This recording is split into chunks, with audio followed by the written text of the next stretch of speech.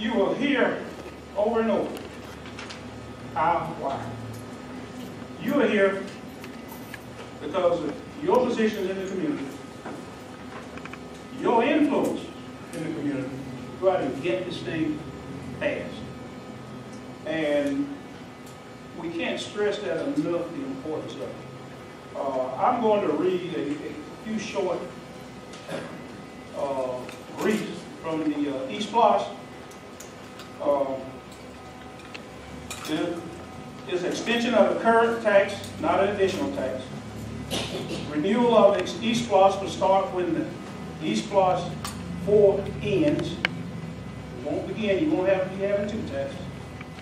Sales tax is paid by everyone who shops in Valdosta, including visitors. This means over half the funds collected come from non-residents of our community. And I'm often been asked, oftentimes, how much is that? And I say if it's any, it's a help. If anybody helps me improve my public schools, it's a plus. Provides modern, safe, secure school facilities for children in Lowndes County and Valdosta City Schools. Quality schools promote a better future for our students and economic growth for our communities. I've said that before, say it again, continues on and on. Now we ought to come in and do E-SPLOST 5 overview by the superintendents of Lowndes County and the Valdosta City School System. Start with Mr. Marty Rush.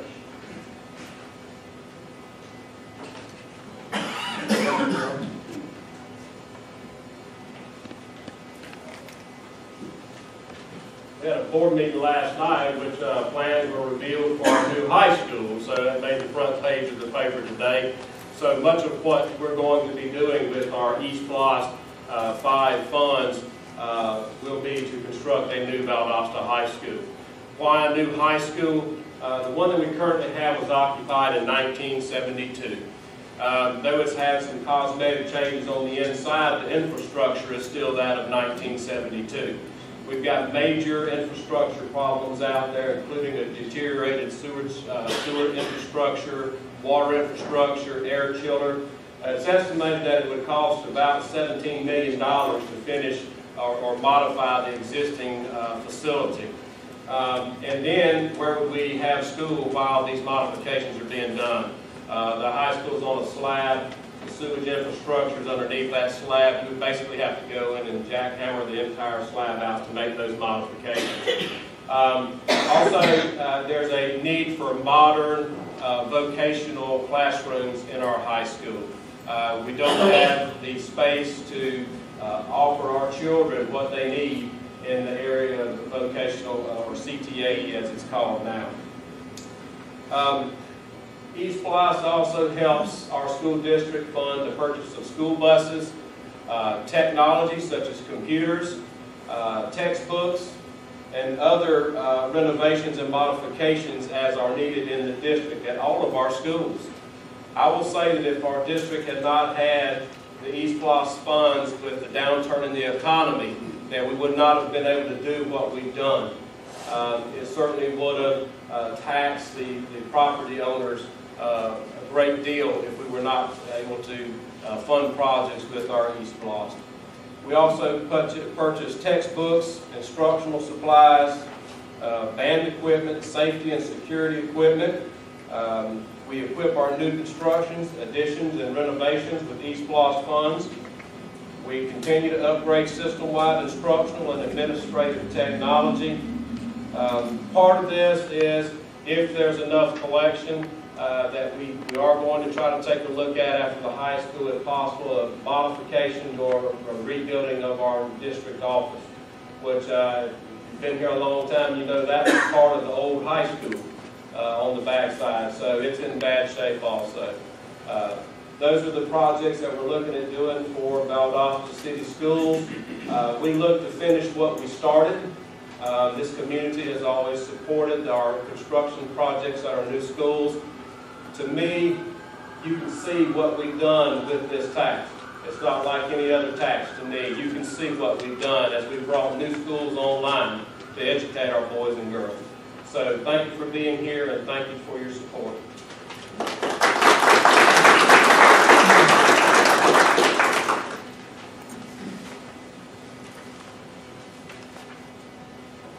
There's a lot been said already about ESPLOST and the purpose of it.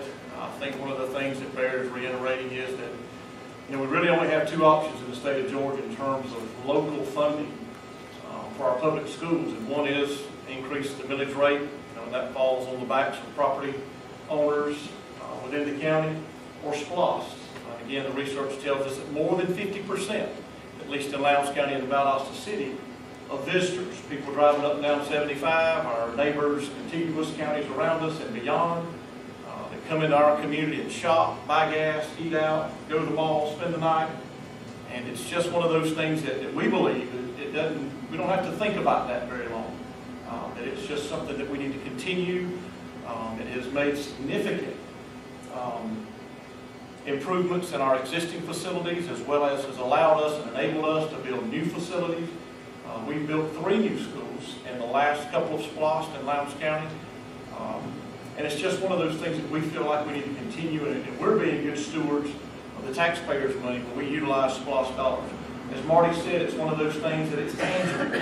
You can see improvements to facilities and see new buses as they go down the roads and transport our students, our children, safely from home to school and back.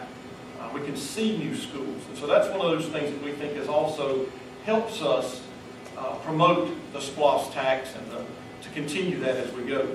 In Lowndes County, one of the things that we need to do, Lowndes High is one of very few 6A high schools in the state of Georgia that doesn't have a fine arts auditorium. And so that's something in ESPLOST 5 that we would like to become somewhat the capstone or the cornerstone on that campus, that we would provide those opportunities for students in the fine arts programs in the middle schools and the high schools, even hopefully grow that into the elementary schools, could be used by the community. It could become a showplace on that campus as well. We also, safety and security is always on the forefront of our thoughts and our minds as far as school safety. We would be able to add some access controls, some additional security cameras in each of our schools. We have a couple of situations in the lobbies, particularly in a couple of our elementary schools, that access is pretty easily accessible to visitors. We don't like to think about strangers and some of the tragedies that we're aware that have happened across the country, happening in our own community, but nonetheless, we don't want to be naive and stick our head in the sand and think that couldn't happen. So we just want to be, again, prudent and prepared and provide a safe and positive learning environment for all of our students as well as our staff also. Certainly improvements and enhancement in our instructional technology and the infrastructure that goes with that. All of you are aware in your personal life, as well as regardless of the business that you're in, technology is constantly evolving and improving at a faster rate than we can keep up with. But to be good stewards of preparing our students to be successful after graduation, whether that's at a post-secondary institution, full-time service in the military, or full-time in the workforce, we need to be able to upgrade and enhance not only the technology devices we put in front of students, but also the infrastructure that supports that. And ESPLOST helps us go a long ways to do that. I mentioned transportation a while ago. We automatically think of buses, but we also think about maintenance vehicles and other vehicles that it takes to operate the school system, and to be able to put them in reliable and dependable vehicles as well. I'd like to, Mr. Tucker, Mr. Eunice, for just a moment, deviate from the script and do one thing, and that is, there's more than one person in this room that's been involved in all 5 ESPLOST campaigns in this system, or in this community.